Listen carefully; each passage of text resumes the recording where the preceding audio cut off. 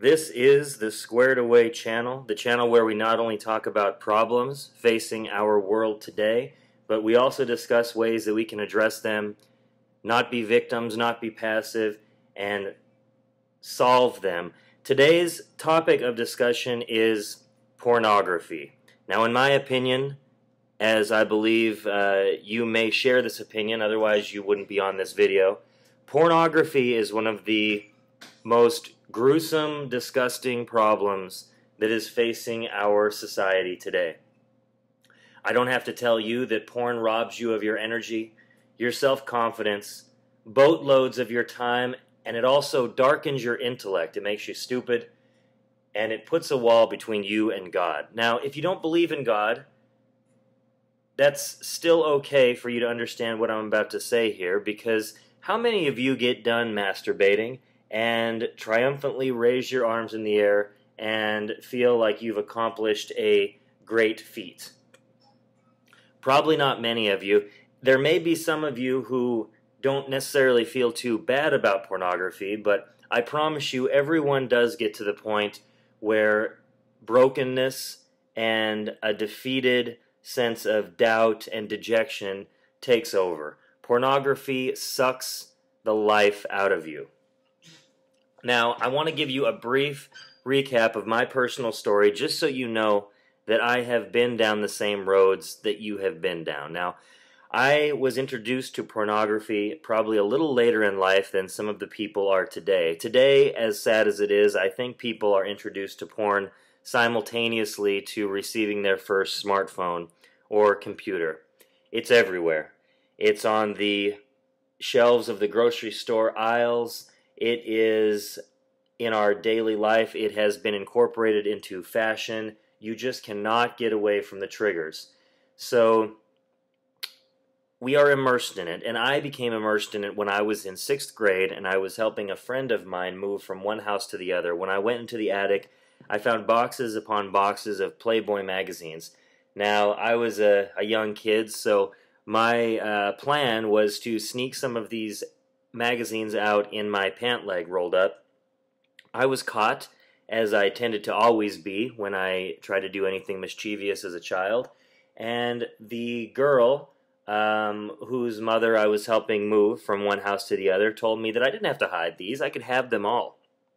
So she had promised me before this had started that we were, a couple friends of mine came with me, and we were going to get pay and pizza for helping her move. We made a joke after she offered this magazine that we were going to get the 3 Ps. We were going to get pizza, pay, and porn. We never got paid and we never got pizza. We got a sandwich, but we got a lot of porn. And that was my first experience into being introduced to this type of world. Now, the floodgates didn't open at that time. Everybody has their own story associated with this thing, but it did plant a seed, and that seed sprouted and came to fruition when I was in the Navy from 18 to 23 years old, and pornography at that point became a daily occurrence.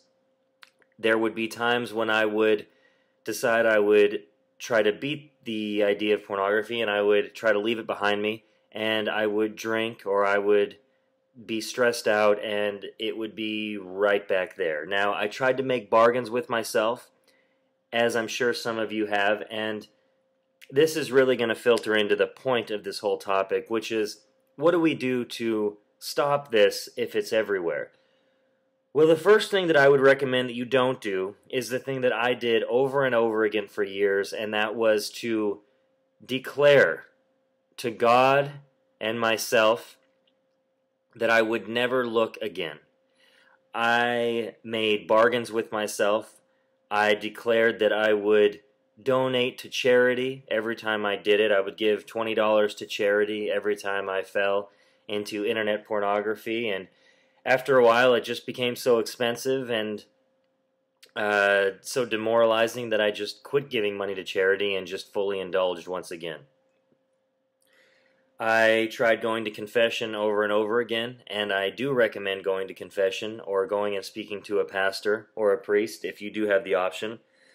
However, There are psychological triggers that are in place when it comes to pornography, and one of those is just the to hell with it mechanism, which is you're going to resist, resist, resist, and then sooner or later it's just, to hell with it.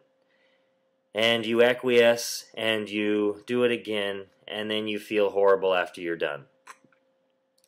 Now, all these things run you smack dab into the same problem, which is it's your brain against itself. It's your mind against itself. And the more times you've tried to fix this and fallen, you've fallen into weakness. And that weakness, this may sound paradoxical, but that weakness has become stronger.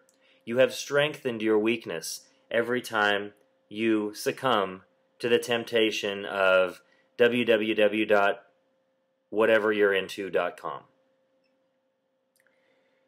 My plead to you, what I am begging you to do, is the one thing that helped me be free of pornography for 3 years.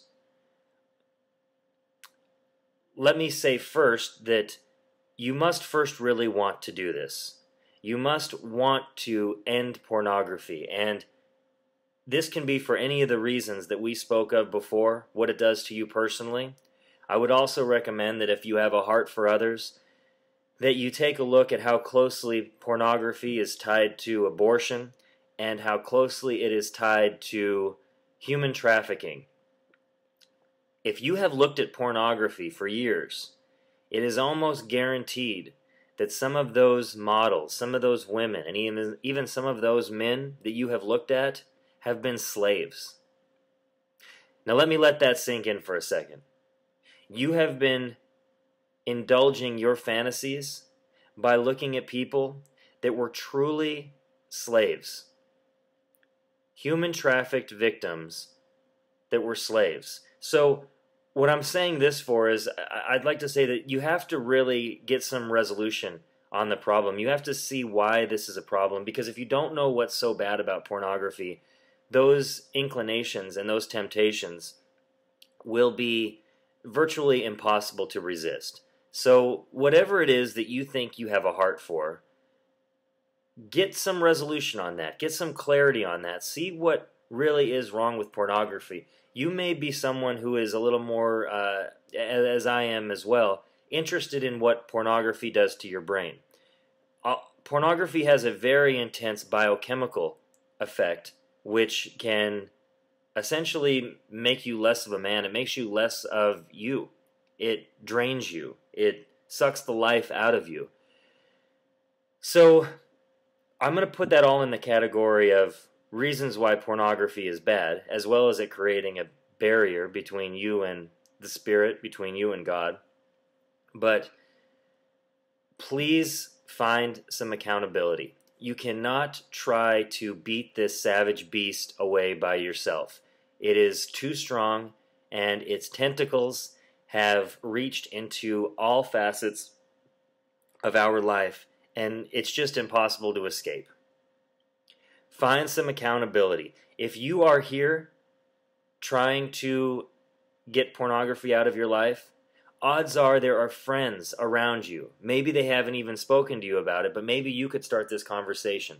There are probably friends in your life that are suffering from the same problem, and they may never admit it until you spoke to them about it, made yourself vulnerable, confessed that pornography is having a horrible effect in your life. You may even breach the topic in a casual setting like, man, I'm really feeling kind of worn down. I keep falling into pornography. And just see what some of these people, how they respond. You may find an avenue to begin your own network of people who can support you and hold you accountable. Just knowing that you may have to tell a person after you've indulged may help you break that cycle.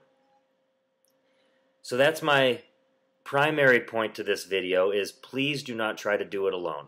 Please try to find somebody who you can be accountable to. And my second point, and this is just as much of a point, is that find a person, find one of those friends that you can, now I'm not saying you should go without talking to them for weeks or months at a time, but it's good to have a friend like that involved in this problem of yours, because even the best people, even people that are really trying to walk a good walk, fall.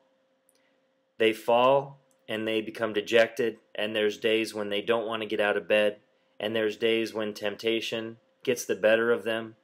And you need to find some people that don't expect you to be perfect, but will hold you accountable and will pray with you, will help you get back on the wagon when you do fall away. Don't try to beat this savage beast by yourself. I have sought out people who I can be accountable to, people who I have confessed to over and over again when I had fallen, and even when I have fallen in other ways, I'm able to talk to them about it. And it's 2017 right now. I don't ever intend to look at pornography again, but it's been 3 years since I've looked, and it feels pretty good. I want to leave this on a positive note because we are optimists here at Squared Away, even though it doesn't seem like it sometimes. Optimism is the battle. Keeping a positive disposition, continuing to be uplifting towards others is the battle. Anyone can sink into depression. Depression is automatic. Optimism takes effort.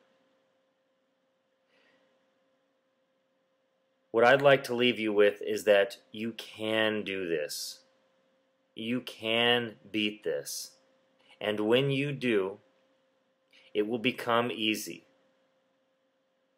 I don't want to act confident or overconfident or cocky, but not looking at some of those old websites, not looking at pornography, not masturbating, is not such a cross to bear anymore. It's become fairly easy, and it's because I have rerouted those spiritual circuits, those mental circuits.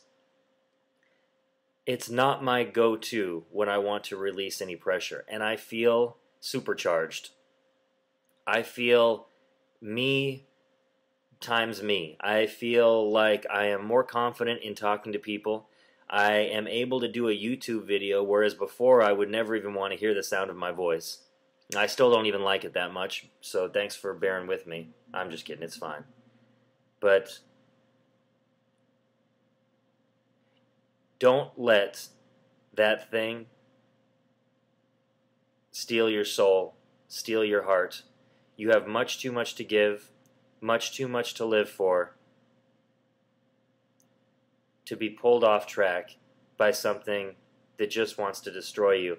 Thank you very much for listening to this. I look forward to hearing your comments. If you have any suggestions or ideas for the next video, I'm happy to hear them. And if you'd like me to pray for you, or if you'd like to even talk to me, this channel is very small. You may be one of the few people that ever listen to this, so I'm not trying to get famous. I just think that if I can reach out to a couple people, that's worth it to me. So if you'd like to message me, send me an email, I will respond to you. I'll try. I guess I can't promise that. I will do my best to respond to you. I can't promise something. I don't even know if I'll be alive tomorrow. But I want to see you win. I want to see you encourage others. God bless you and your families and your friends. And I am excited to see and hear about how this new journey is going to go for you. Have a great day.